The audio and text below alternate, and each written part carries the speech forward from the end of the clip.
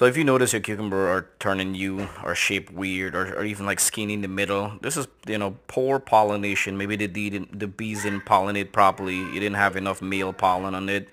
It could be lack of water. If the temperature and humidity is really high, it kind of stresses the plant out, and this what could happen. So you have to make sure you water on time, water on point, or they could be like this. The other reason could be fertilizer, maybe the lack of nutrition.